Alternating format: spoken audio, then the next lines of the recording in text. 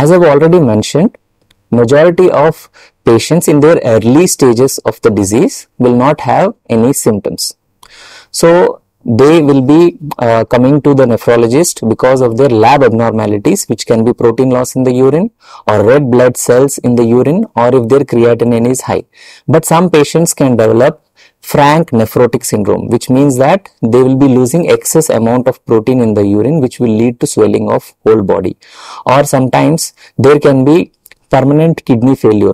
Some patients can present in the end stage kidney disease, meaning they will be diagnosed first time with kidney problem, but at the time of diagnosis their kidneys will be permanently damaged, which means that they were suffering from this IgA nephropathy from many months or many years, but they could not be diagnosed, and ultimately they will land in kidney failure.